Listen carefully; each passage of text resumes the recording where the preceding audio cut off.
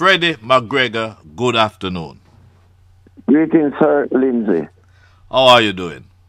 I'm good, thank you. Freddie. You know something? I spoke to you yesterday and I spoke to you the day before. And Yes. I must admit that the last time we spoke 2 weeks ago, you sound much stronger yesterday than previously. What have you been doing to improve your health? Well, I've been doing therapy, both um, um, PT, physical therapy, Yeah. and occupational therapy. And those things have helped me tremendously. Nice. They actually prepared me for the work that I'm doing now. Yeah. You know, and as I told you off the year that I was one of those guys that did not agree with your decision to work. I told you, as a matter of fact, you came in. When did you come back from Jamaica? You came in Sunday. Sunday. hmm And you called me first thing Monday morning. Say, you understand that. But listen, I came to your birthday party. That was the 28th of July? 27th of June. Of Yeah. June. And I observe and I watch and I look and I listen. I was told of the plans that you and your children have when you go on the road. And I listen and Freddie, leaving your party coming home, I took the stance that nah, my brethren whom I love for so many years is not ready to hit the road. Over the period of time, Upton Lindo and I had a fist fight over the phone, verbal cussing, and because I'm telling him how I felt about the whole thing, and he's telling me something else, and I was just never gonna hear it, never gonna have it. I saw the footage of you in Japan. It wasn't too convincing for me. Say, yeah, that was okay, but me still don't believe same ready. But when I saw the footage out of Montego Bay, Reggae Sumfest, I was now convinced that you know what you do. So explain to us why you have decided to go on the road, and you already said to us that you're doing your therapies and so on. Why did you Well, decide to go so early? well, I guess first thing I can tell you is the lesson I've learned is that having a stroke affects different people differently. And the one thing that was different for me is that I had lost my voice, which is the most important thing to me. Right. Because that is what I used to work. And I was not going to lay down on my back and mourn about what I went through. And it's like the Lord I said, get up, get thee up, young man, and go do thy work. Or do my work. And that's a determination I have. And that's what I work with. Not just for myself, but for my fans. You should see firsthand how the people in Japan responded to my presence, my being there.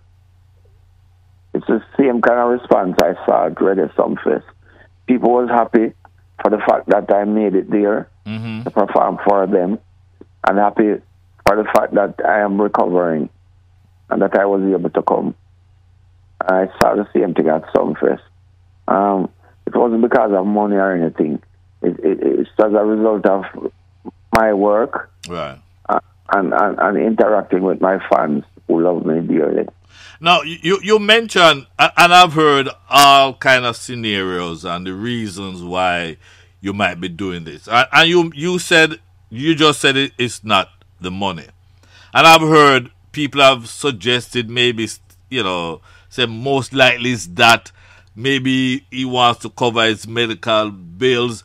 I've heard people even suggest it. All of my medical stuff is being covered. It's a lot, but it's being covered through my insurance. So people can say what they want to say. Them are not me and me. Me know what going on with me know my situation, and I think I know what's best for me. Right. Now, one of the suggestions still relating to the money issue is that promoters in New York and promoters in South Florida and even in Jamaica should come together and just do a big Freddie fundraiser. And No, when I heard no, that, I said, I don't no, think you will go with that. No, I don't need that. All right. That's not something I thought of or have any plans for. Like I said to you a while ago, I'm not gonna lay on my back and mourn about my past, my situation. I am going to be strong enough to get up and go out there and do what I need to do, whenever I need to.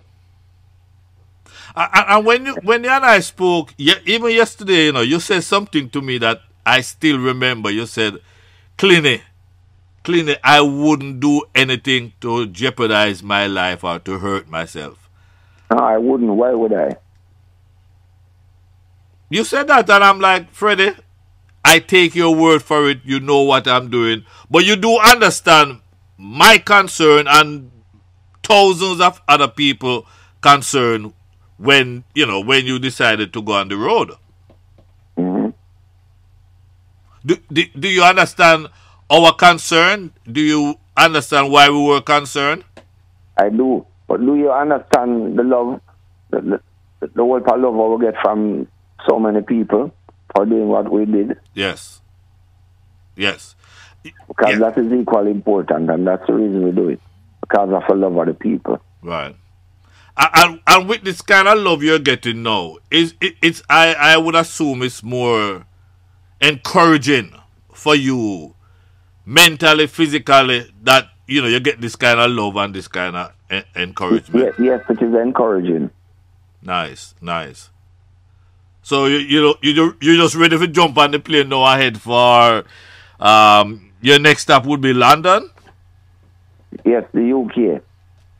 How many shows you plan on doing in the UK? Not what we plan. We have 7 shows in the UK. 7? With myself and my kids, yes.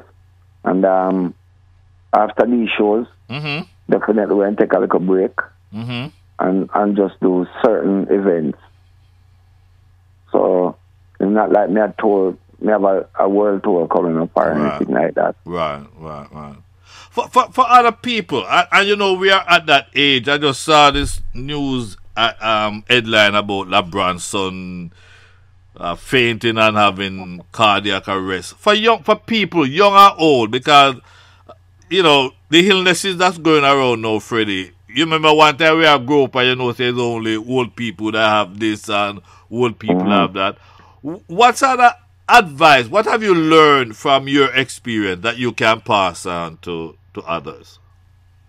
That we as a people, I'm going to say we as a people, our race of people, we don't seem to like checking up on ourselves. And I can use myself as an example. I was so caught up with working that I never got a chance to take a break. And I wasn't heeding my body's advice. Okay. I did not realize I had blood pressure issues until I went to see my doctor, who told me what was happening with my pressure.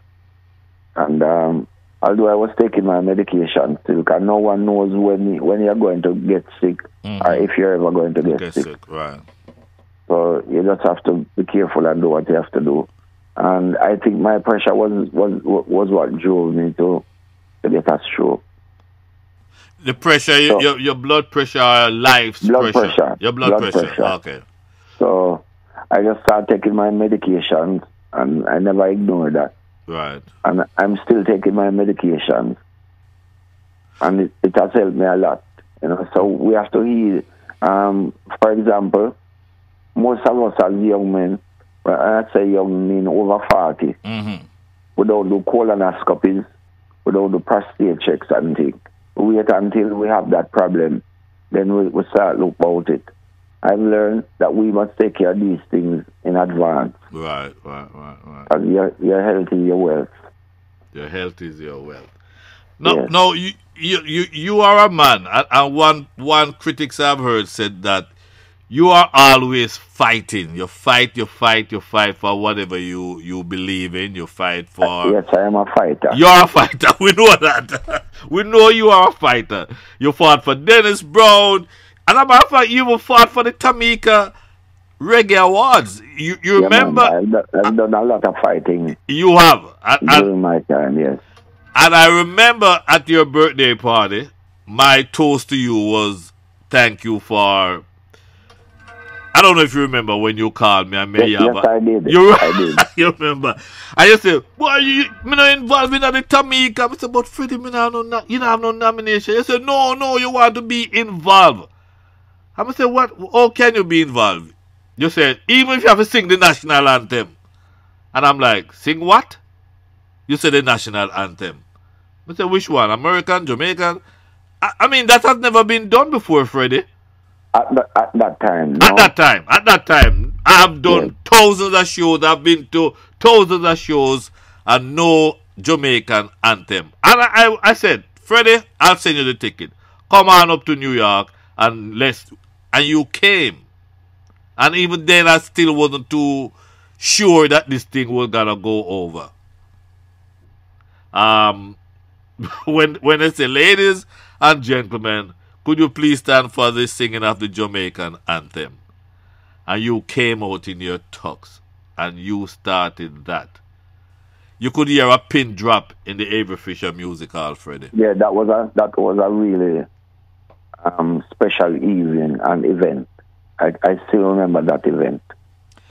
And do you also realize that you have started a trend by doing what you did? Yes, because after that, a lot of people started to take that on. Yeah, you started. So I want to publicly again say you as a trendsetter, you started something that now you cannot go to a function today, Freddie, and they don't sing the And not Jamaican. hear the Jamaican anthem or the American anthem. Yes, you started that. You are such a fighter that even when your best friend Dennis Brown dropped out, and the problem of him getting buried in Heroes Park or whatever, you were the first or only artist to step up and say this can't go on. What drove you into that? Well, Dennis is my brother, me and Dennis really tight. And, I know what was happening at the time. And I was very instrumental in Dennis's funeral. And we wanted Dennis to be represented in a special way. And we thought Heroes Circle would have been the right place for Dennis to Right. lay to rest. And we went over there and we saw people like Miss Aggie Bernard, saw Capo, saw Ronnie Williams. A lot of influential people were there, and we thought Dennis Brown was qualified in that category to be buried over there. Right. And we made the request, and it was granted. And so we fought to have it done, and we finally got it done there. Give thanks to Lego Beast from Orange Street. And Lego championed the program. We went up the Mullines Road and drove into a construction company. And we don't know anybody there, but we asked for the manager, and the manager came out. And we told him we were looking for a backhoe to dig a grave. And he asked if it's Dennis's grave, and we say yes. And he said, yeah, man. And he called 2 workers. And it was after work hours. And he called 2 workers and said, drive with Mr. McGregor up to Heroes Park and take care of this matter. And come back. And he asked us to drive one of us in front and one behind. Wow. And we did that, and we got to Heroes Park. And then there was a little discrepancy because we weren't sure where in Heroes Park to dig the grave. Right. So we thought Master Ronnie Williams as an entertainer would be the ideal person for Dennis to be buried beside. Right. But we didn't know at the time that there were other plans for that spot.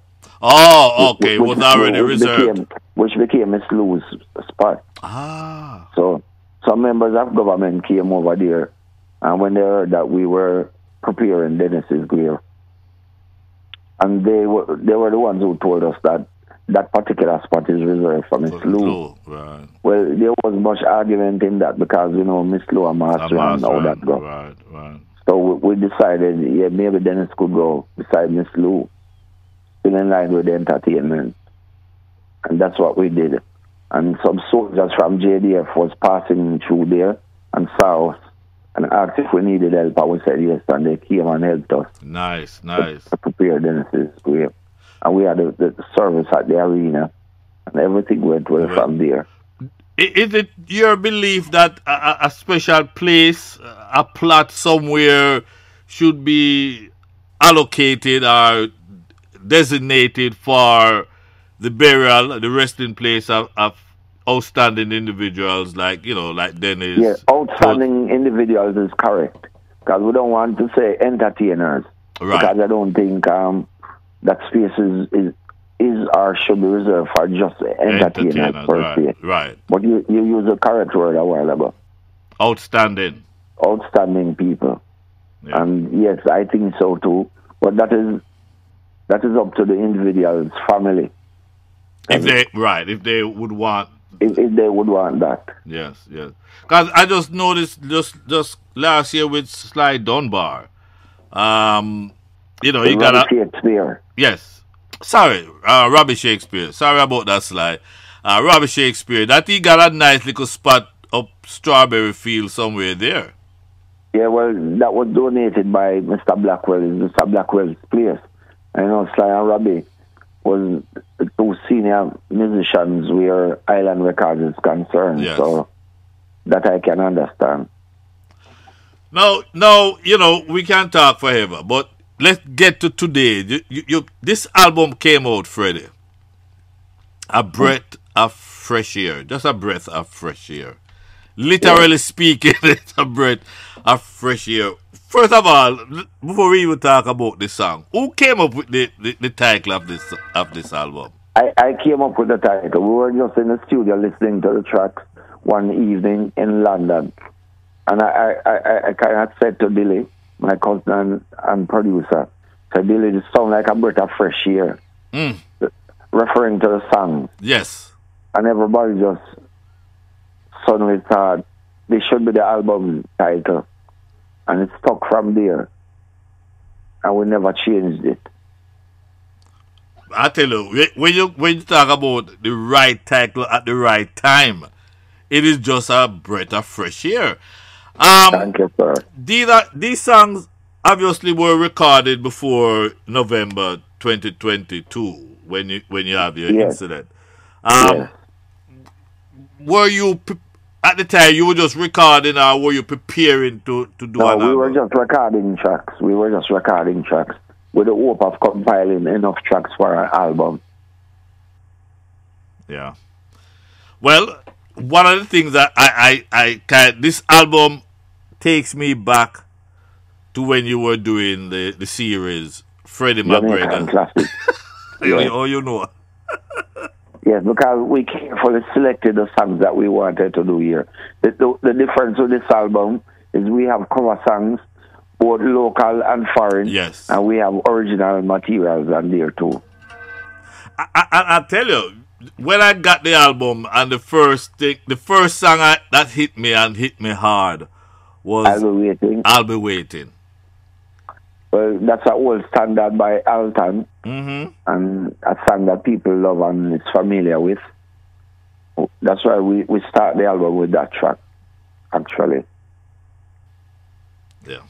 Freddie. There are other songs there that I've loved since I was wearing Afro.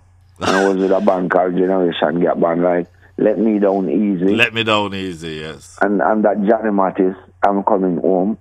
Nice version. Those are songs I used to perform when I was with Generation Gap Band during those Afro and Belfoot Pants days at Big Freddie, you know, when you mention about Afro, Bridget, you know, long you promised me you're going to send me a picture of Freddie pre-dreadlocks. You remember you promised me that? Yes, I'm trying to find the perfect picture to send you. I'm just searching through some stuff to come up, find the right picture. Nobody I've ever seen. Well, I have never seen, and every time I ask people who've been in the business for years and years, and I ask them, have you ever seen Freddie without before he dreadlocks? And I say, come to think of it, no, you know. I'll jog your memory for a little. What? There's a brethren who used to run a magazine called Swing Magazine. Swing Magazine in the 70s. His name is Johnny Golding. Yes. But Johnny has passed. He passed. He passed away in Ethiopia. Yes. But Johnny would have a lot of those pictures in his catalog. Other than that would be Johnny Black and others who was doing photography during those times. Right. Yeah. But you would have your aunts and a couple of them though. They are rare. Very. Very rare. Very rare. But some of them can be found. I have to be honest with you, Freddie. I'm listening to you now, and just hearing you talk, it brings joy to my heart. Because, you know, sound like, you know, even at your birthday, you sound real, like you're 99.999% there. Well, I'm telling you, I'm a fighter, and I refuse to make these things get me down. I'm not going to lay on my back and moan about what happened. Right. I'm going to get up, brush myself off, and move forward. Nice. This is what I'm supposed to do. I tell you, the comments that are coming in are just, you know, yes, Freddie, keep fighting, Freddie, we love you, Freddie, and so on and so on. Yeah, how does it make you feel? Very good, very strong, very positive. Nice. It's giving me courage to push on. It is telling me that I'm doing the right thing. Right. And that is most important. Nice. And I want to thank all the people who've been praying for me and have been wishing me well wishes. Mm-hmm. I thank you. I love you. And I received those blessings. Yes. And they certainly helped me to pull through to this far. Yes. Well, you know, when you speak and you say you are good and, you know, you're working on it, I don't think anybody out there can say otherwise, because you are the subject, you are the one feeling how you feel. Yeah, I know how I feel. Yes, sir. We all can just speculate and all of that, but you are the one, and if it's coming from you, it's good enough for me. Yes, thank you. Yeah, if you say so, Freddie, the respect and love I have for you, and not just me, but millions of people around the world, if you say so, we are taking it as gospel. Well, Freddie knows he's feeling better. Let's move on. And your next step, your next stop is in England. Where are some of the places you'll be stopping in England? Well, on Saturday, the 5th of August, we have a festival called Reggae Land in Milton Keynes, just outside of London. Okay. And on the 6th, which is Sunday, we have an event at the Jazz Cafe in Camden Town, which is a real popular venue that a lot of major artists have performed, including myself before. But we're looking forward to that. I think the first date here is sold out. It's not the biggest venue in London, but it's an important venue. Nice. So that first date on the 6th is already sold out. And another date has been added on the 8th, which is Tuesday, and I think that's almost sold out. So we're looking forward to those. Nice. And then on the 10th, we have a concert in Bristol. And on the 11th, we are in Manchester. The 12th, we are... And on the 13th, we have a big one at a place called The Electric in Brixton. And that wraps up our UK run. To me, it sounds like you're quite booked and solid and ready to go, brethren. Yeah, man. We head back to the US on the 14th of August. And any dates in the US as yet? Not just yet. No, we're taking a week and organize what we're doing going forward. We're doing a lot of dates. We're doing exclusive dates. Right. Freddie McGregor, I am so happy that you're back. Yes, sir. Thank you. You are back, and the album, I would just encourage everyone to get a copy. It's already #1 in South Florida and climbing up the New York album chart. And I'll Be Waiting is just a fantastic cover of the classic from Alton Ellis? Yes, I love that song. I love that man. Making a lot of requests for it. Right. Right. All right, Freddie, go get some rest. And when you say you're leaving for England, what date? We leave on the 4th of August. The 4th. Arrive on the morning of the 5th. Okay. Yes. All right, brethren. Get some rest in the meantime, and we'll do. We'll stay in touch before. Oh, by the way, I did premiere the song "Find a Girl Without a Name." Did you get? You told me you'll give me a name later. Yes. I said Chino and Stephen McGregor. Yeah. That's good enough? Yes, sir. All right. Freddie. Much blessing and much love to you, yeah? Yeah, man. Give thanks.